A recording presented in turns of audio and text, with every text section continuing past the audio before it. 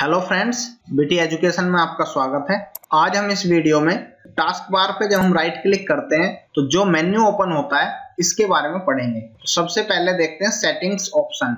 जब हम इस पे क्लिक करेंगे तो हमारे सामने ये डायलॉग बॉक्स ओपन होता है। इसमें जो सेटिंग्स हैं ये हम अपनी पर्सनलाइजेशन की वीडियो में पढ़ चुके हैं। तो इसमें फिर नेक्स्ट ऑप्शन हमारा है lock the task bar. Task bar को कैसे लॉक अनलॉक किया जाता है ये भी हम अपनी पिछली वीडियो में पढ़ चुके हैं। मैं यहाँ पे भी एक बार बता देता हूँ। अगर ये ऑप्शन पे से चेक हम हटा देते हैं तब क्या होगा, आप इस टास्क बार के साइज को कम ज्यादा कर सकते हैं। लेकिन अगर ये आपने लॉक कर दिया है यहाँ से, अब आपको ये ऑप्शन यहाँ पे नहीं मिलेगा। आप इसको छोटा बड़ा नहीं कर सकते हैं, यहाँ पे लॉक हो गया है। थर्ड ऑप्शन इसमें है टास्क मैनेजर, जो मोस्ट इंपोर्टेंट ऑप्शन है विंडोज के अंदर। तो टास्क मैनेजर पे जब हम क्लिक करते हैं तो इस तरह का बॉक्स ओपन होता है। इसमें अभी लिखा हुआ है there are no running apps.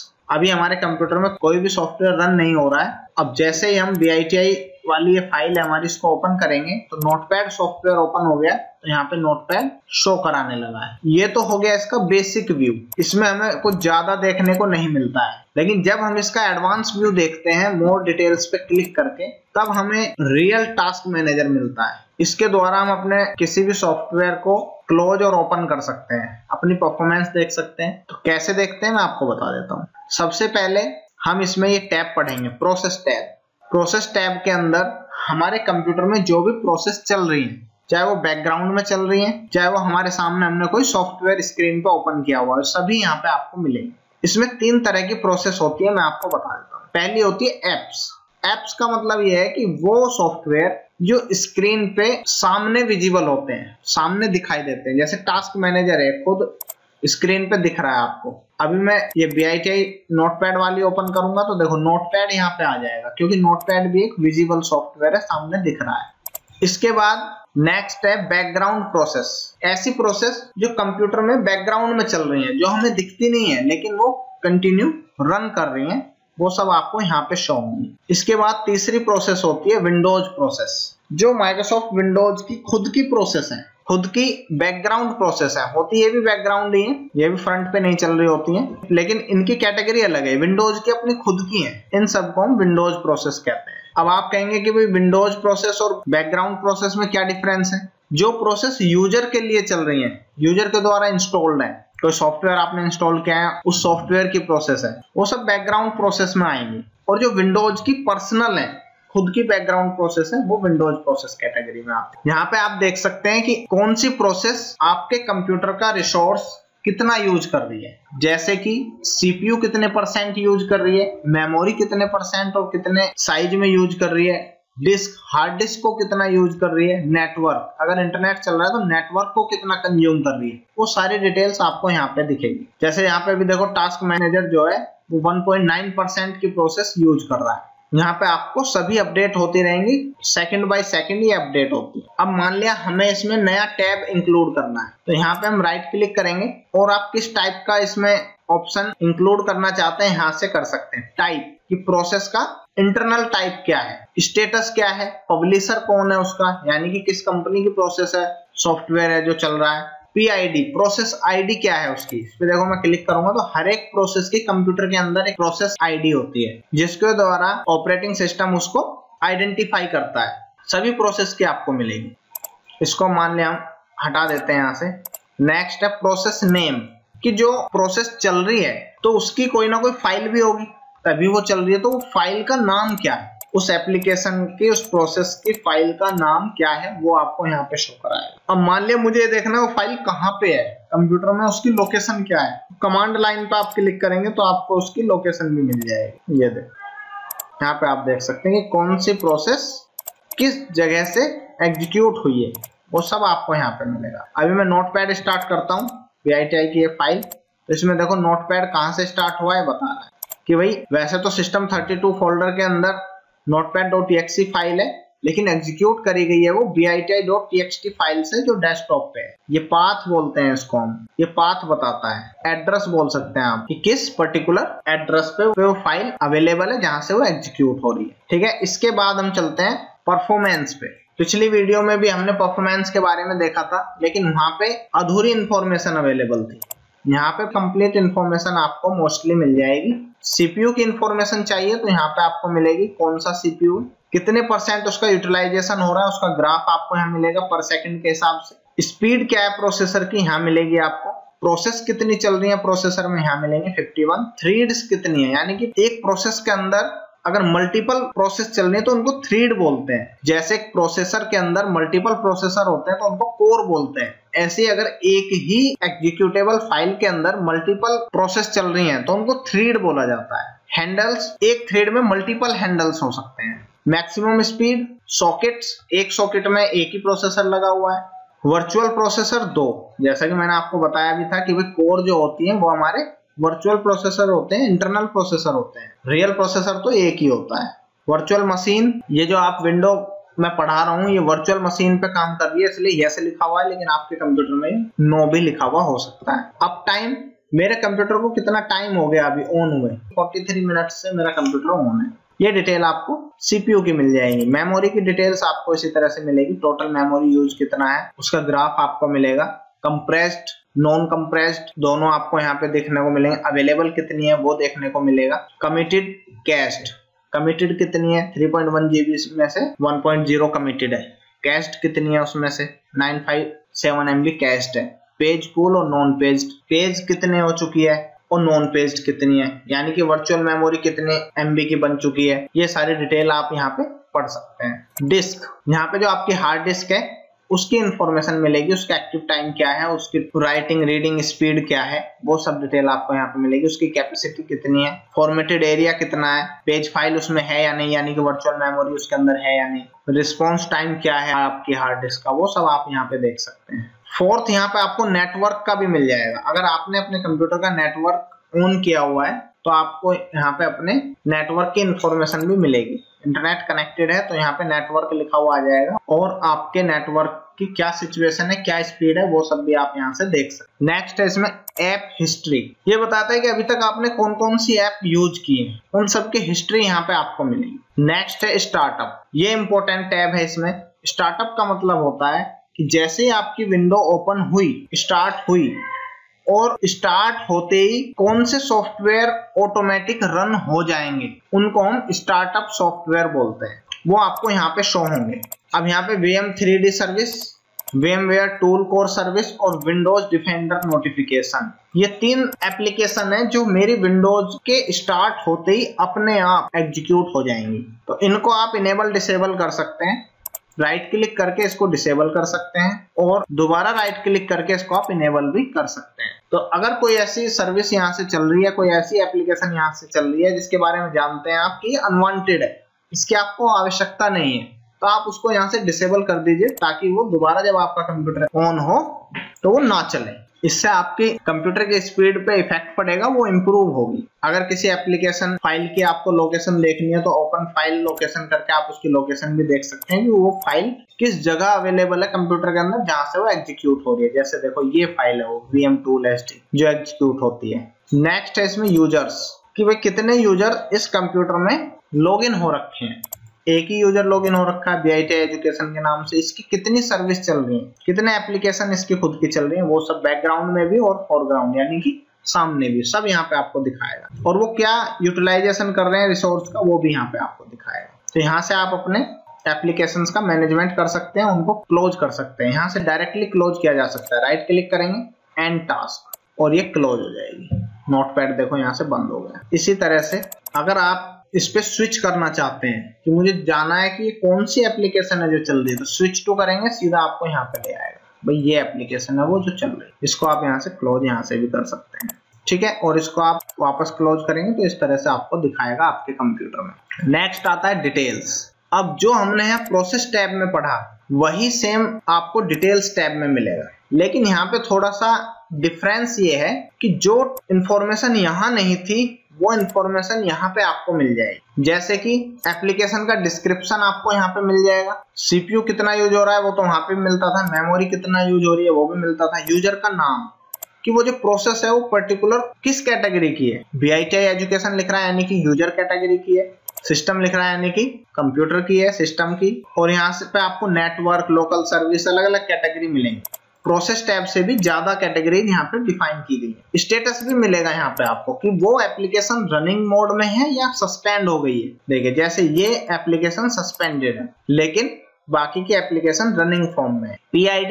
PID हम यहाँ पे भी इनेबल कर सकते थे, हमने इनेबल करके देखी थी और हम यहाँ पे भी देख सकते हैं। ठीक है, और हम यहाँ से टास्क किल भी कर सकते हैं। एंड टास्क जो होता है इसको टास्क किल करना बोलते हैं, टास्क को खत्म करना बोलते हैं। अगर कोई ऐसा सॉफ्टवेयर है जो नॉट रिस्पॉन्डिंग हो गया है, जिसने आपका कंप्यूटर हैंग कर दिया है, तो आप उसको डायरेक्टली यहाँ से क्लोज कर सकते हैं और आप या फिर सीधा explorer.exe को क्लोज कर दीजिए। जैसे ही इसको क्लोज करेंगे तो आपका कंप्यूटर इस तरह से दिखेगा, ब्लैक। अब किसी प्रोसेस को शुरू कैसे करते हैं, दोबारा स्टार्ट कैसे करते हैं, टास्क मैनेजर से ही। सीधा आप फाइल में जाएंगे, रन न्यू टास्क पे क्लिक करेंगे। आपको प्रोसेस का नाम मालूम होना चाहिए। तो हमने अभी जो प्रोसेस क्लोज की है उसका नाम होता है explorer.exe।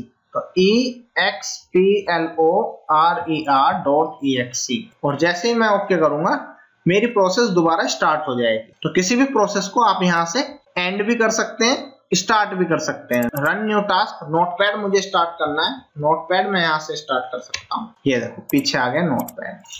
आपको प्रोसेस का नाम पता होना चाहिए, बस ये इंपॉर्टेंट है। तो ये आपको समझ में आ गया होगा। आप यहाँ से प्रोसेस की और सेटिंग्स भी चेंज कर सकते हैं, जैसे कि प्रोसेस का ट्री। मैंने आपको बताया था कि एक एप्लीकेशन के अंदर मल्टीपल थ्रेड्स हो सकती हैं, तो उस एप्लीकेशन के सभी थ्रेड्स को एंड करने के लिए आप एंड प्रोसेस ट्री पे क्लिक करेंगे। सेट प्रायोरिटी होती है कि आप किसी एप्लीकेशन को जब वो रिसोर्स यूज करती है तो किस प्रायोरिटी पे रखना चाहते हैं। जितना आप इसको ऊपर की तरफ सेलेक्ट करेंगे आपकी एप्लीकेशन उतना ही स्मूथली वर्क करेगी, फास्ट वर्क करेगी, और जितना आप इसको नीचे रखेंगे उतना ही आपकी एप्लीकेशन कम परफॉर्मेंस देगी। एनालाइज वेट चेन, कितना वेट उसको करना पड़ रहा है एग्जीक्यूशन में, यहाँ से आप उसके एनालाइज कर सकते हैं। डंप फाइल बना सकते हैं। डंप फाइल क्या होती है कि प्रोसेस की अभी एकदम प्रेजेंट सिचुएशन को, करंट सिचुएशन को एक फाइल में रिकॉर्ड करने को डंप फाइल बनाना कहते हैं। इसको ऑनलाइन अगर आपको सर्च करना है, उसकी प्रॉपर्टीज में जाकर उस प्रोसेस की आप प्रॉपर्टीज चेक कर सकते हैं। ये हम बाद में पढ़ेंगे कि इसमें क्या क्या होता है। गो टू सर्विस, अगर वो एप्लीकेशन चल रही है तो हो सकता है उसकी सर्विस भी चल रही हो, यानी कि उसकी थ्रेड भी चल रही हो। तो उसके लिए आप गो टू सर्विस पे क्लिक करेंगे तो सीधा आपको सर्विस पे ले जाएगा, उस पर्टिकुलर सर्विस पे जो उस एप्लीकेशन ने चला रखी है। आप यहाँ से उसमें उसे चेक कर सकते हैं। जैसे एक्सप्लोरर है, अगर मैं इसकी सर्विसेज पे जाना चाहता हूँ तो यहाँ पे मुझे लेके आया सर्विसेज टैब पे। अब यहाँ पे आपको खुद सर्च करना पड़ेगा कि वो कौन सी सर्विस है, वो आपको नाम नहीं बताता है उसको। ठीक है, इस तरह से आप ये सब डिटेल्स चेक कर सकते हैं अपने कंप्यूटर में। अनवांटेड एप्लीकेशंस को किल कर सकते हैं, यहाँ से एंड कर सकते हैं ताकि आपका कंप्यूटर स्मूथ चल सके। नेक्स्ट है सर्विसेज, जो अभी हम पढ़ ही रहे थे। अब यहाँ पे देखो सबसे इंपॉर्टेंट बात यह है कि जिसके सामने पीआईडी के सामने वैल्यू लिखी हुई है उसका मतलब ये है कि उसकी कोई एप्लीकेशन रन हो रखी है, और जिसके सामने प्रोसेस आईडी नहीं लिखी हुई है उसका मतलब ये है कि वो किसी पर्टिकुलर एप्लीकेशन की चाइल्ड है। मेन तो वो हो गई जिसके सामने प्रोसेस आईडी लिखी हुई है, और चाइल्ड वो हो गई जिसके सामने नहीं लिखी हुई है। तो ये वाला जो ऑप्शन होता है ट्री वाला, एंड प्रोसेस ट्री, जब हम इसको करते हैं तो दोनों को किल करता है, मेन को भी और चाइल्ड को भी। और जब एंड टास्क पे करते हैं तो ये केवल मेन वाले को ही किल करता है, एंड करता है। तो सर्विसेज के द्वारा भी आप अपने कंप्यूटर के अनवांटेड सॉफ्टवेयर्स को एग्जीक्यूट होने से रोक सकते हैं। किसी भी प्रकार की सर्विस को आप यहाँ से स्टॉप, रन और पॉज कर सकते हैं। लेकिन सर्विसेज के बारे में हमने पहले भी पढ़ा है। आप जो कंप्यूटर की इंटरनल सर्विस होती हैं, सिस्टम की सर्विसेज होती हैं, उनको स्टॉप नहीं कर सकते, वो कंटिन्यू रन होती रहती हैं। जिनसे विंडोज के एग्जीक्यूशन पे इफेक्ट पड़ता है उनको आप स्टॉप नहीं कर सकते हैं, क्योंकि उससे कंप्यूटर आपका शट डाउन हो जाएगा, इसलिए वो स्टॉप नहीं होती हैं। यहाँ पे आप डिस्क्रिप्शन में पढ़ेंगे तो आपको समझ आएगा किस सर्विस का क्या यूज है, वो डिस्क्रिप्शन में साफ साफ लिखा हुआ है। जैसे W सर्च का मतलब विंडोज सर्च, जब हम विंडो में कुछ सर्च करते हैं तो ये वाली सर्विस काम करेगी। मान लिया मैं यहाँ पे सर्च में जाके नोटपैड सर्च करूंगा, NOTPAD, तो ये सर्च कैसे हो रहा है? ये सर्च इसलिए हो रहा है क्योंकि हमारी विंडोज सर्च के नाम से जो सर्विस है वो बैकग्राउंड में काम कर रही है। इसी तरह से हर एक सर्विस का अपना एक यूज होता है। उसका क्या यूज होता है उसके डिस्क्रिप्शन से आप समझ सकते हैं, या फिर उसके बारे में आप नेट पे भी पढ़ सकते हैं। तो ये हो गया हमारा टास्क मैनेजर। अब फाइल में हमने रन न्यू टास्क पढ़ लिया, एग्जिट से हम इसको एग्जिट कर सकते हैं। ऑलवेज ऑन टॉप, ये भी इंपॉर्टेंट है थोड़ा सा इसके अंदर कि कई बार हम क्या होता है कि 1 2 4 एप्लीकेशन ओपन करके रखते हैं तो हमारा टास्क मैनेजर पीछे चला जाता है। कैसे, ये देखो अभी ये इसके पीछे चला गया। मैं इसको पूरे को इस तरह से कवर कर सकता हूं, लेकिन मैं ये चाहता हूं कि मैं किसी भी एप्लीकेशन पे काम करूं मेरा टास्क मैनेजर हमेशा ऊपर रहे। तो मैं क्या करूंगा, ऑप्शन में जाके ऑलवेज ऑन टॉप कर दूंगा। अब ये किसी से पीछे नहीं जाएगा, चाहे आप यहाँ पे काम कर लो, लेकिन ये अब सबसे टॉप पे ही रहेगा। तो इस ऑप्शन के द्वारा अगर मैं इसको हटा दूंगा, अब देखो पीछे चला गया। ठीक है, तो अगर आपको अपना टास्क मैनेजर टॉप पे रखना है तो आप इसको चेक कर सकते हैं। हाइड व्हेन मिनिमाइज, अभी क्या है मैं मिनिमाइज कर रहा हूं तो यहाँ पे आ रहा है, मैं कह रहा हूँ हाइड हो जाए तो आप इसको यहाँ से क्लिक लगा देंगे। अब मैं मिनिमाइज करूंगा तो यहाँ से भी हाइड हो जाएगा। अब आपको यहाँ पे मिलेगा, जब इस पे यहाँ क्लिक करेंगे तब यहाँ पे आ जाएगा। इस तरह से व्यू, किस तरह से आप इसको देखना चाहते हैं। रिफ्रेश नाउ, ये रिफ्रेश कर देता है। स्पीड को नॉर्मल तरीके से अपडेट करें, हाई कर देंगे तो अभी तो 1 सेकंड में एक बार करता है, हाई कर देंगे तो 1 सेकंड में मल्टीपल टाइम्स अपडेट करेगा। Expand all, collapse all, expand all कर देंगे तो ये सारी एप्लीकेशन आप देख रहे हो एक्सपेंड हो गई हैं। किस एप्लीकेशन के अंदर कौन सी सर्विस चल रही है, कौन सी थ्रेड चल रही है, सब दिखाएगा। अभी इसको आप कोलैप्स ऑल कर दोगे तो सब मेन एप्लीकेशन पे आ जाएंगे। Status values, show suspended status, hide suspended status, जो सस्पेंड हो रखी है एप्लीकेशंस उनको हाइड रखे, केवल उनको दिखाए जो अभी करंट में रनिंग है यहाँ पे। तो ये सब ऑप्शंस होते हैं टास्क मैनेजर। ये एंड टास्क बटन का भी सेम काम होता है जो हमारा इस एंड टास्क ऑप्शन का होता है। तो ये हो गया हमारा टास्क मैनेजर कंप्लीट। अब इसके आगे होता है show the desktop. Show the desktop क्या होता है, ये भी ओपन कर लिया, ये भी ओपन कर लिया मैंने इधर, और रिसाइकिल बिन भी इधर ओपन है, ये भी इधर उधर हम काम कर रहे हैं अपने फोल्डर्स में। अब क्या है, अचानक हमें याद आया कि डेस्कटॉप पे हमारी एक फाइल है। या तो एक ऑप्शन ये है कि मैं इसको मिनिमाइज करूं, फिर इसको करूं, फिर इसको करूं, फिर इसको करूं, तब हमें ये फाइल मिलेगी, या इन सबको ऐसे ही रहने दो आप और सीधा राइट क्लिक करके शो द डेस्कटॉप कर दो। जितनी भी एप्लीकेशंस होंगी सब आपकी हाइड हो जाएंगी, सब आपकी मिनिमाइज हो जाएंगी और आप डेस्कटॉप पे आ जाएंगे। इसकी शॉर्टकट की भी होती है स्टार्ट बटन प्लस डी। मैं आपको करके दिखाता हूं। मेरा माउस यहाँ पे है और मैं स्टार्ट डी प्रेस करूंगा तो भी मैं डेस्कटॉप पे आ जाऊंगा। ठीक है, आप इसको याद रखिए। मैं माउस यहाँ पे रखता हूँ और मैं start button plus D press करूंगा तब भी मैं डेस्कटॉप पे आ जाऊंगा। तो इसलिए आपको हमेशा ये शॉर्टकट की याद रखनी चाहिए, start button plus D, D for Delhi. Next है इसमें आपका शो ओपन विंडोज। जितनी भी विंडोज ओपन हो रखी हैं लेकिन मिनिमाइज्ड हैं वो सब सामने आ जाए, क्लिक कर देंगे सब सामने आ जाएंगे। अब क्या है, show Windows side by side. इस पे मैं क्लिक करूंगा तो विंडोज मुझे साइड बाय साइड दिखेंगी। ये इधर साइड में आ गई, ये इधर साइड में आ गई, तो विंडोज एक साथ दिखेंगी साइड बाय साइड। नेक्स्ट है इसमें शो विंडोज स्टैक्ड। इसमें क्या है, हॉरिजॉन्टल वे में दिखेंगे आपको। पहले वाले ऑप्शन में वर्टिकल वे में दिखती है और इस वाले में हॉरिजॉन्टल वे में दिखेंगी। नेक्स्ट है कास्केड विंडोज। इस पे क्लिक करते हैं तो इस तरह से दिखेंगे, एक के पीछे एक। तो इस तरह से आप अपनी विंडोज को आप मैनेज कर सकते हैं जितनी भी ओपन हो रखी है उनको। सो टच कीबोर्ड बटन, जब हम इस ऑप्शन पे क्लिक करेंगे तो हमें यहाँ पे टच स्क्रीन टच कीबोर्ड का आइकन मिलेगा। जब हम इस आइकन पर क्लिक करते हैं तो हमें ऑन स्क्रीन कीबोर्ड मिलता है। ऑन स्क्रीन कीबोर्ड का क्या फायदा है, मान लिया आपके कंप्यूटर का कीबोर्ड खराब हो गया है या उसके कोई बटन ऐसे हैं जो चल नहीं रहे हैं, तो आप इस कीबोर्ड का यूज कर सकते हैं। इसका क्या बेनिफिट है, आप यहाँ पे जैसे जैसे क्लिक करेंगे बटन पे वैसे वैसे ही टाइप होने लगेगा। अब मान लिया मुझे BITI टाइप करना है और कि मेरे कीबोर्ड का T बटन काम नहीं करता, तो मैं कैसे टाइप करूंगा। अगर ऑन स्क्रीन कीबोर्ड नहीं होगा तो मैं टाइप ही नहीं कर पाऊंगा कभी T बटन को, इसलिए फैसिलिटी हमें अलग से दी जाती है। अब अब मुझे T टाइप करना है तो मैं सीधा क्या करूंगा, टच कीबोर्ड पे क्लिक करूंगा और फिर कीबोर्ड के बटन पे क्लिक कर दूंगा और मेरा T टाइप हो जाएगा। तो इस तरह से आप ऑन स्क्रीन कीबोर्ड का यूज कर सकते हैं अपनी विंडोज में।